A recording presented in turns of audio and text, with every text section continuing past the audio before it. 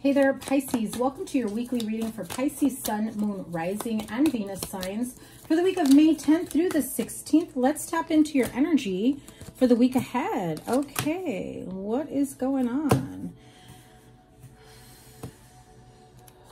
Okay, sorry, guys, that wasn't because of the reading. That was just because I'm freaking hot in my house right now. And I've got a bunch of candles that makes my room even hotter. So let's see. Hey guys, make sure you give it a thumbs up, like, share, comment, and subscribe. Double tap that bell to get notified of all the readings that are coming for you. I've also got some great announcements coming up. Here we go. Overall energy at the bottom. You've got great news, things to be celebrating. King of Cups energy here with you. Beautiful emotional news. Very, very happy, joyous occasion. And can I just focus here on these three? I mean, come on. If you've been finally waiting for that happily ever after, a beautiful connection in love, in partnership, in friendship, you have a choice between romantic partnerships, lovers, whatever it may be.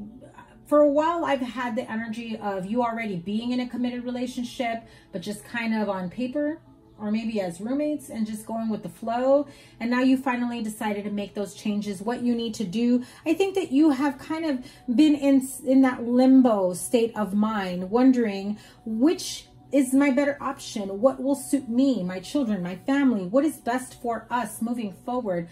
You know, can I make this work? Is it a good time for me to leave my partner or spouse or move out? Or, you know, whatever it may be, I feel that you've had so many looming questions for quite some time and you've finally gotten the clarity that you need. If you haven't, I'm letting you know right now, this is the week for you. The Moon card definitely lets you know that there is a lot of the unseen moving parts that will bring about some clarity, especially those of you that are wondering whether or not you have a job now that things are opening up. Will your job call you back?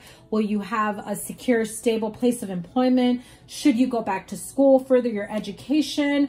I really feel that you will hear from a boss, a supervisor, giving you an offer. I just have to warn you, it may not be the offer that you have been looking forward to. I think it's going to be more like on a part-time basis or maybe less pay. Putting you in a different bracket is what I heard. So whatever that means to you in your place of employment.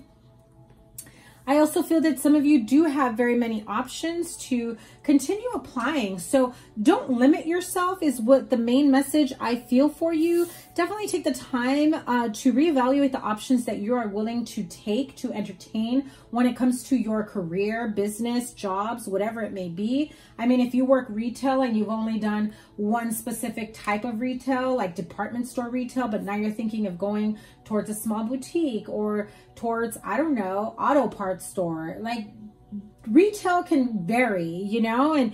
And so you might realize that going to like an auto parts store or like, I don't know why I got that, but definitely I'm seeing cars, car parts, mechanical stuff.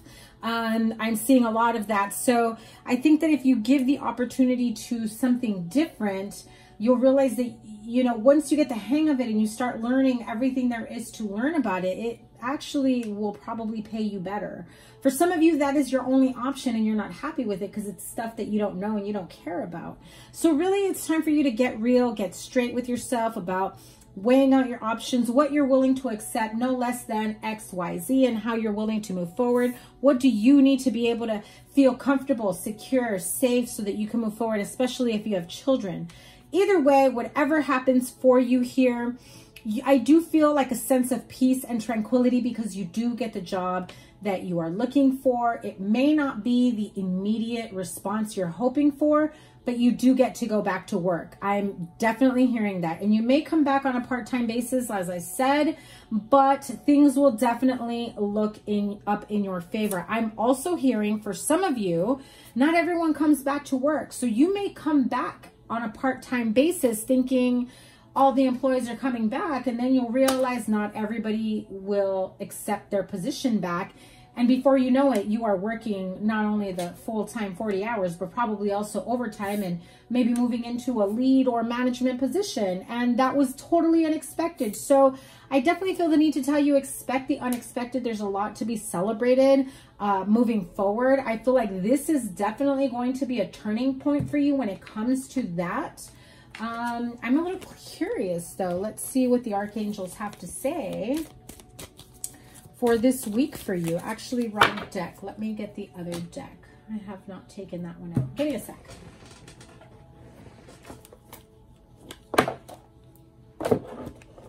I haven't used this one for a while, so sorry, that was like right in the camera.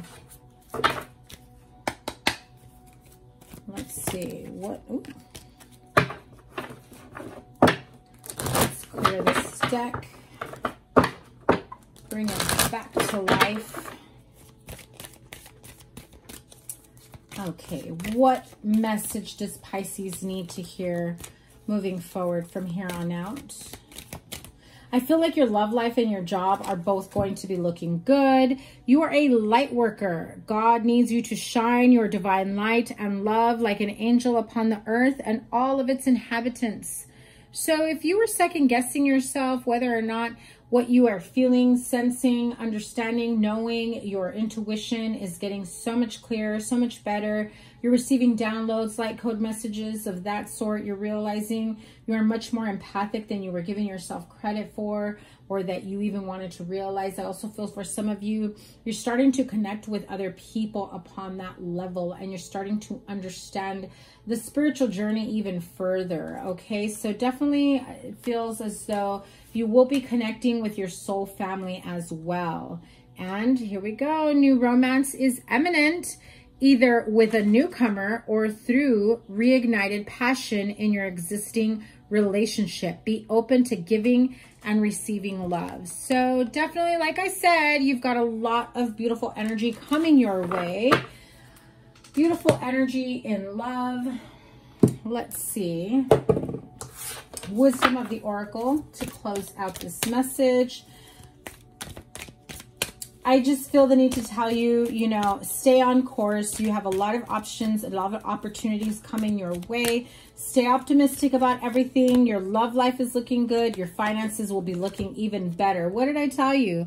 Your soul family, your soul tribe, the people that you're meant to connect with that will get you on an energetic level, on an empathic level, on a romantic level, emotional level. So this is definitely a time to also reconnect with family. If you've been kind of in the outs with them, or you've been at a distance, maybe you haven't seen like your parents, your siblings, friends, family members in quite some time. This feels like the time for you to reconnect with them.